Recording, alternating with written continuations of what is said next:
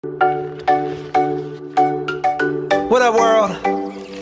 It's your boy, just one of the guys down here. Well, I could be more specific. I'm a human, and just wanted to, for the sake of all of us Earthlings out there, just wanted to say, we love the Earth. Hi everyone, I'm Mabel Cantomayor from 2BPED-B.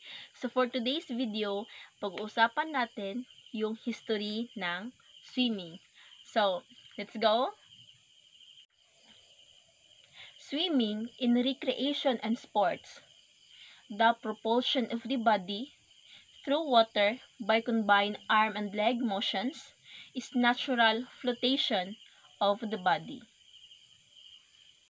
Swimming as an exercise is popular as an all-around body developer and is particularly useful in therapy and thus exercise for physically handicapped person. Among the ancient Greek, there is note of occasional races and famous boxer swam as part of his training. The Romans built swimming pools distinct from their baths.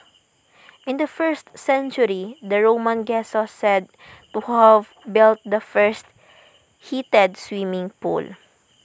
Swimming has been recorded since ancient times. The earliest copy of swimming was painting from 7,000 years ago, dates back Stone Age. Before, in open water swimming, men and women swam in lake or sea where they had 5-kilometer, 10-kilometer, and 25-kilometer events.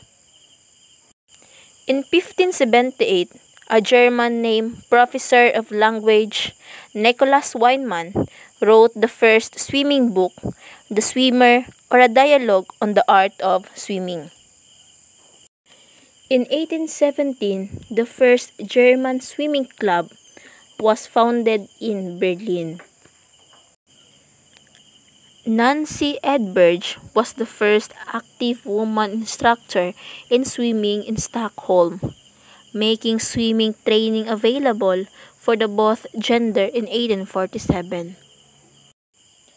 The first indoor swimming pool was built in England in 1862.